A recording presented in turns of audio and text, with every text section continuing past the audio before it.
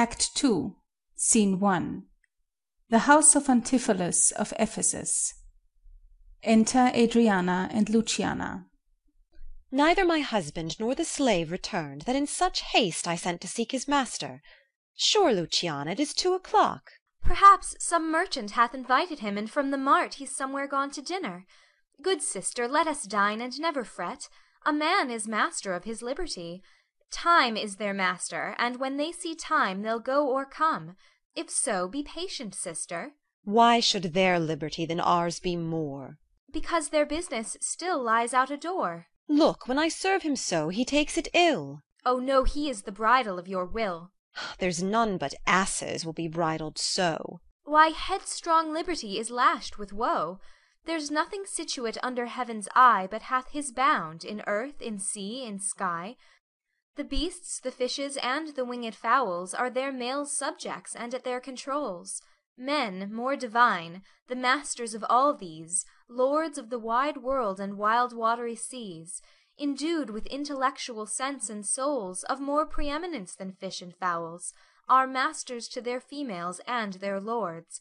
Then let your will attend on their accords. This servitude makes you to keep unwed. Not this, but troubles of the marriage bed. But were you wedded, you would bear some sway. Ere I learn love, I'll practise to obey. How if your husband start some other where? Till he come home again, I would forbear. Patience unmoved. No marvel though she pause. They can be meek that have no other cause. A wretched soul bruised with adversity we bid be quiet when we hear it cry. But were we burdened with like weight of pain, as much or more would we ourselves complain. So thou, that hast no unkind mate to grieve thee, with urging helpless patience wouldst relieve me. But if thou live to see like right bereft, this fool-begged patience in thee will be left. Well, I will marry one day, but to try. Here comes your man. Now is your husband nigh. Enter Dromio of Ephesus.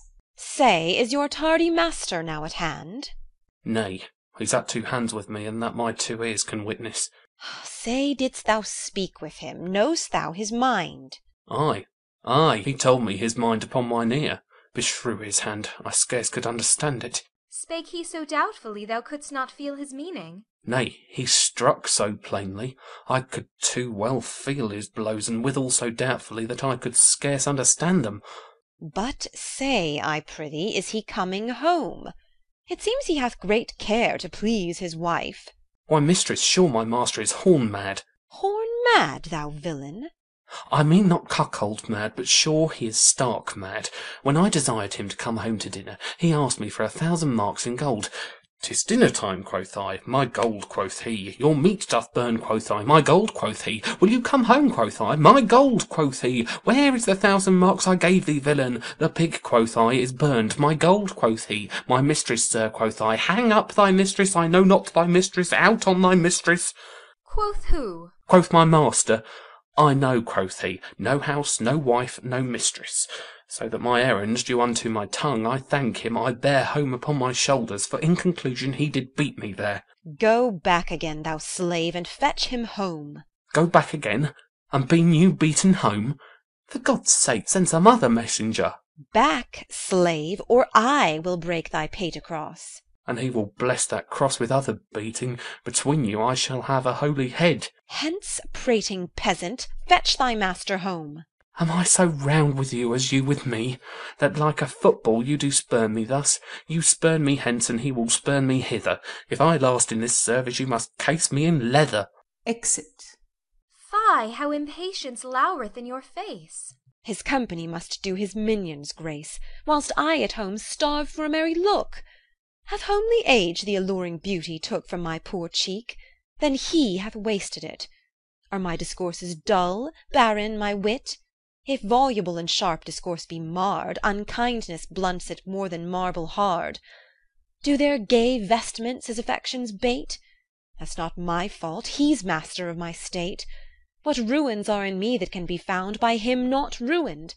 Then is he the ground of my defeatures. My decayed fare a sunny look of his would soon repair, but too unruly dear he breaks the pale and feeds from home. Poor I am but his stale. Self-harming jealousy, fie, beat it hence. Unfeeling fools can with such wrongs dispense. I know his eye doth homage otherwhere, or else what lets it but he would be here? Sister, you know he promised me a chain. Would that alone he would detain, so he would keep fair quarter with his bed. I see the jewel best enamelled will lose his beauty. Yet the gold bides still that others touch, and often touching will wear gold, and no man that hath a name by falsehood and corruption doth it shame. Since that my beauty cannot please his eye, I'll weep what's left away, and weeping die. How many fond fools serve mad jealousy. Exeunt. Scene 2. A public place. Enter Antipholus of Syracuse.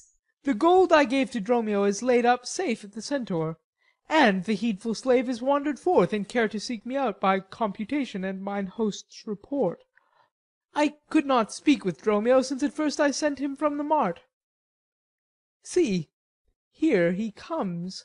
Enter Dromio of Syracuse. How now, sir? Is your merry humour altered? As you love strokes, so jest with me again. You know no Centaur. You received no gold? Your mistress sent to have me home to dinner? My house was at the Phoenix? Wast thou mad, that thus so madly thou didst answer me? What answer, sir?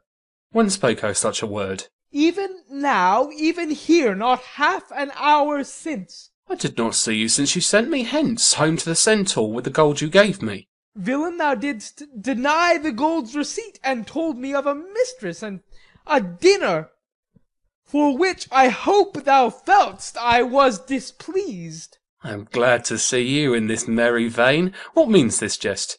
I pray you, master, tell me. Yea, dost thou jeer and flout me at the teeth? Think'st thou I jest? Hold!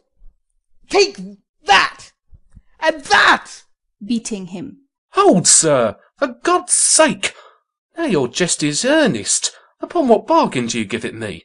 Because that I familiarly sometimes do use you for my fool and chat with you, your sauciness will jest upon my love and make a comment of my serious hours.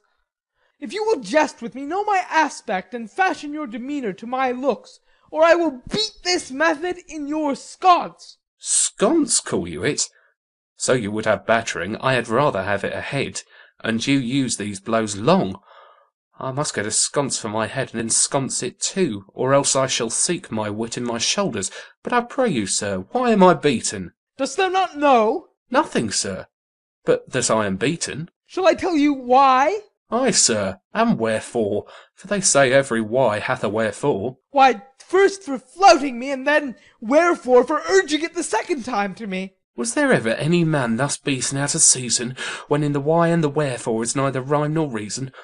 Well, sir, I thank you. Thank me, sir? For what? Marry, sir, for this something that you gave me for nothing. I'll make you amends next to give you nothing for something.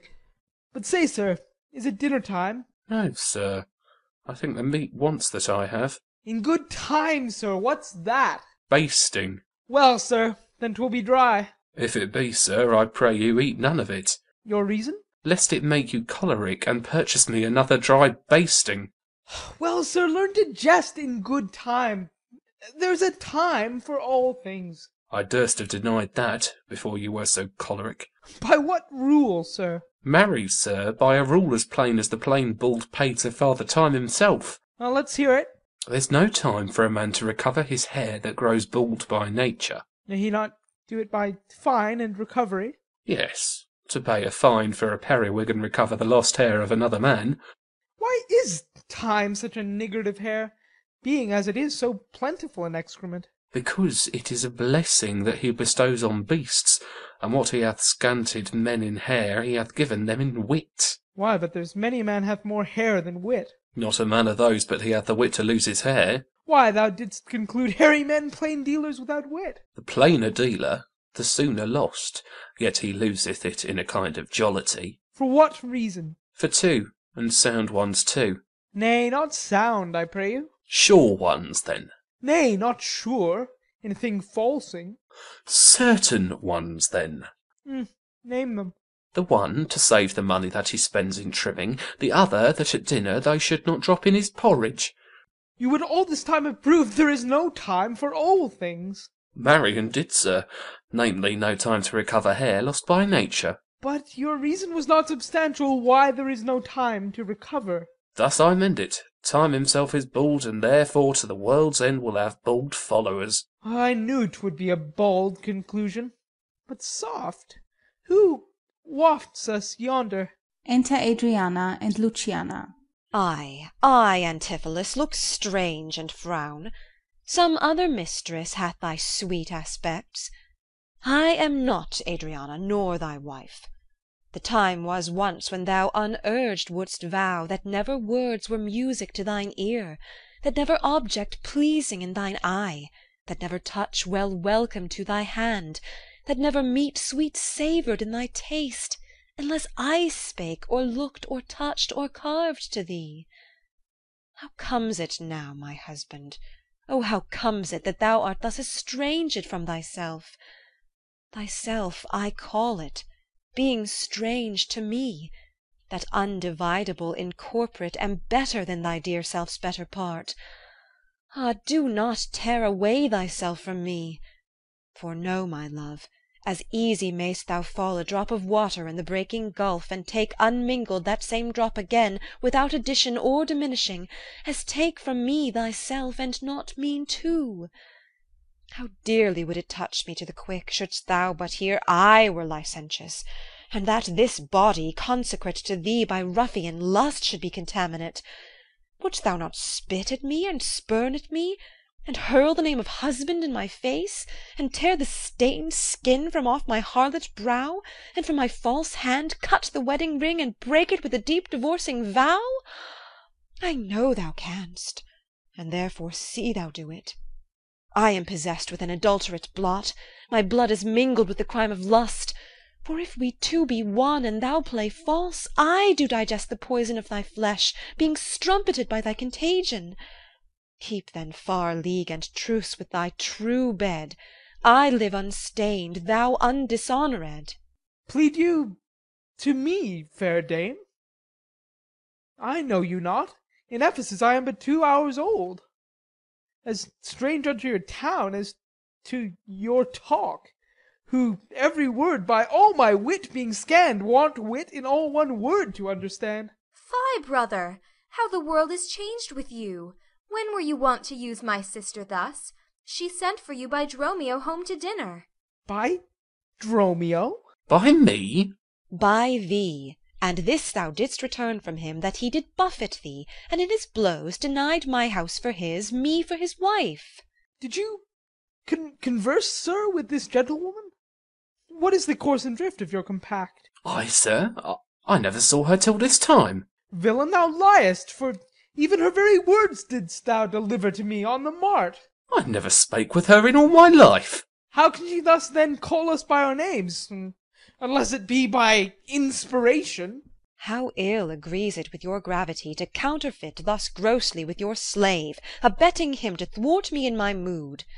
Be it my wrong you are from me exempt, but wrong not that wrong with a more contempt.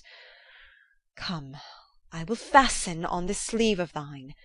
Thou art an elm, my husband, I a vine, whose weakness married to thy stronger state makes me with thy strength to communicate.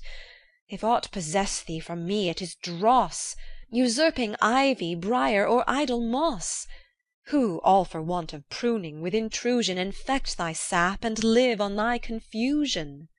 To me she speaks, she moves me for her theme. What, was I married to her in my dream? Or sleep I now, and think I hear all this? What error drives our eyes and ears amiss?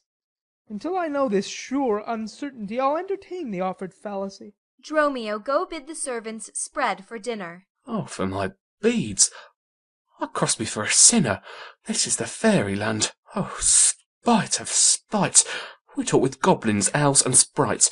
If we obey them not, this will ensue. They'll suck our breath, or pinch us black and blue. Why pratest thou to thyself, and answerest not? Dromio, thou drone, thou snail, thou slug, thou sot! I am transformed, master, am I not? I think thou art in mind, and so am I. Nay, master, both in mind and in my shape. Thou hast thine own form. No, I am an ape. If thou art changed to aught, 'tis to an ass. 'Tis true, she rides me, and I long for grass. 'Tis so, I am an ass, else it could never be but I should know her as well as she knows me. Come, come, no longer will I be a fool to put the finger in the eye and weep, whilst man and master laugh my woes to scorn. Come, sir, to dinner. Dromio, keep the gate. Husband, I will dine above with you to-day, and shrive you of the 1,000 idle pranks. Sirrah, if any ask you for your master, say he dines forth, and let no creature enter. Come, sister. Dromio, play the porter well. Am I in earth, in heaven, or in hell? Sleeping or waking, mad or well advised? Known unto these, and to myself disguised? I'll say as they say, and persever so, and in this mist at all adventures go. Master, shall I be porter at the gate? Ay, and let none enter, lest I break your pate. Come, come, Antipholus, we dine too late. Exeunt. End of Act 2.